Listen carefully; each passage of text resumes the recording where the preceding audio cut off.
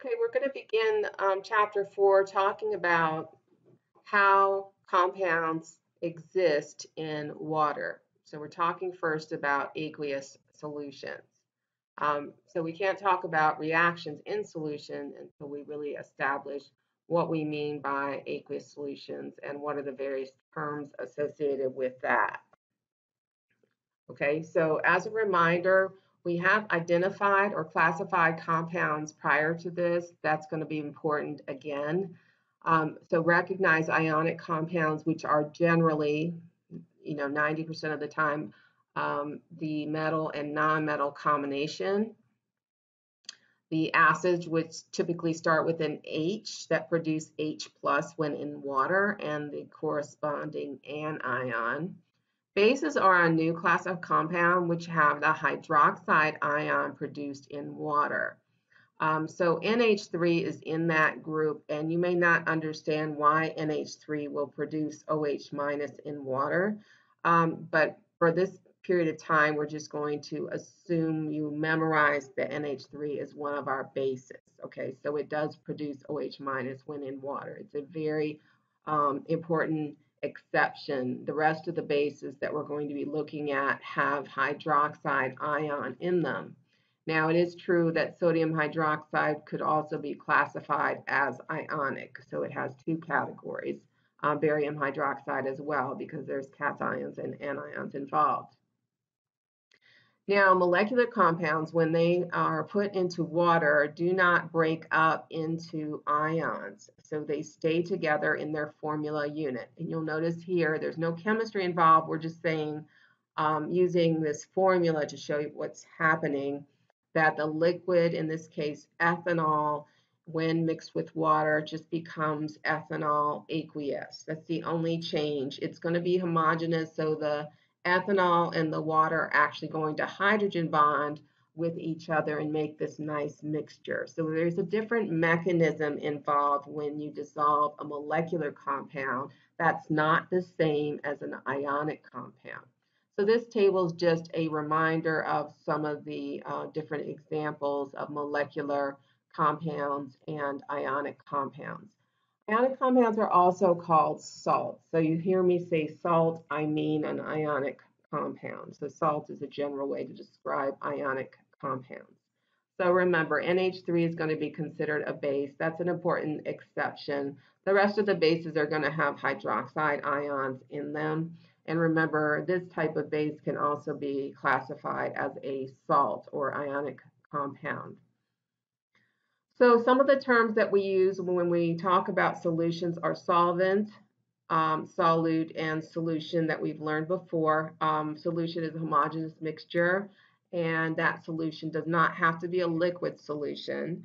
The solute is the thing that is being dissolved, and the solvent is what it's being dissolved into. The solvent is always present in the greater amount. The solute is always present in the lesser amount. Since we are covering aqueous solutions, the solvent we're using in this chapter is water, but keep in mind that solutions can be anything, such as air. So I could say that oxygen is a solute and nitrogen is a solvent because the air is 78% nitrogen and air is homogeneous. So that would be an example of a solution. But for now, we're going to be dealing with solutes that are either liquids or solids and would classified or be classified as molecular, ionic, or bases. Okay, molecular, ionic, or bases. Oh, I left out acids or acids. Okay, the AQ symbol means aqueous. It is a state, as I mentioned before. So again, solution is made up of the solute and the solvent. You can have more than one solute, but we're going to focus on one solute in this particular part of the chapter. There's a term that we use, is the term called solvated. So when an ionic compound dissolves in water, we say it's solvated because the solvent molecules are actually going to surround the cation and the anions, which become separated from one another. If the solvent is water, we refer to it as being hydrated. Okay, this picture will help a little bit. So this is a picture of sodium chloride, and you can see that the water molecules surround the ions as this sodium chloride is being dissolved. The red side of the water molecules is the negative side because it's polar, and that would point towards the positive cation. And in this case, the positive end of the polar molecule, the little white hydrogens, that would point towards the negative ion. So cations and anions are separated. This is showing it the process. It hasn't completely separated yet, but it would eventually. Okay. So again, that's referred to as hydration. So the word electrolyte refers to anything that produces ions and conducts electricity. Strong electrolytes are those that are essentially 100% ionized in water. So soluble salts such as copper chloride and sodium chloride, that's copper 2 chloride, sorry, would be examples of strong electrolytes, and strong acids, and there's only 6 of them, we'll learn those. Strong acids would also be considered strong electrolytes, and we use a single arrow to indicate that this is going in one direction. So for a very large amount of solid in water, all of it's going to be on the right-hand side. You would have none of the original sodium chloride left. Of course, there's a limit to solubility. You keep adding it, of course, eventually it would come out of solution, but that's another topic. So hydrogen chloride is a gas, and that gas, when bubbled through water, makes hydrochloric acid. All of the gas then becomes aqueous, so you don't have any of the original HCl in there. That's considered to be a strong electrolyte because it's a strong acid. Strong electrolytes are highly conductive. That's why they get their name. So this would be a reason you don't want to go swimming in a body of water, because most water, unless it's 0 ohm water or zero water, meaning it's been completely distilled several times to get rid of every bit of ion in there. Even a distilled water is going to have some ions in it. Okay, so you're going to be doing an experiment on that to show that. Just like there are strong electrolytes, there are non-electrolytes and weak electrolytes. Non-electrolytes are molecular compounds typically that don't dissolve. So the acetic acid in the previous slide was one example. There are lots of examples.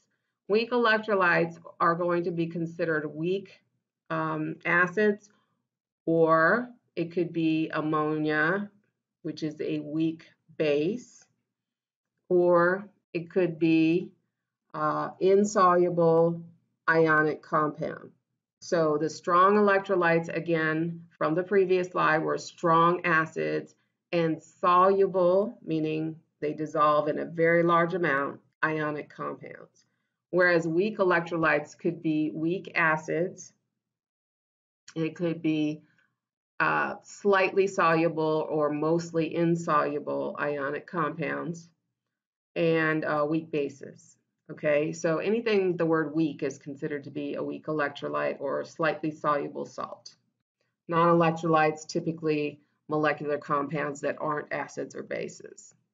Okay, I should have a double arrow here. This is not appropriate. I should have double arrow here. The double arrow would indicate that any particular time I still have some of my acetic acid present. Okay, so this is considered to be a weak electrolyte. Notice that I have an anion and a cation form, so it will be somewhat conductive. When it says less than 100% ionization, typically this is really low. This is like 20%. By the way, acetic acid is what we have in vinegar, which is a 3% solution on the store shelf. Examples of non-electrolytes, as I mentioned earlier, we have the dissolution of ethanol, which starts out as a liquid, becomes aqueous. That's not chemical. That's not a chemical change. That's just a physical change. Other examples would be sugar, ethylene glycol, anything that's molecular. It's can dissolve, but dissolves by a different mechanism than normal. Okay. So the next video, we're going to be talking about the words soluble and insoluble as it relates to ionic compounds.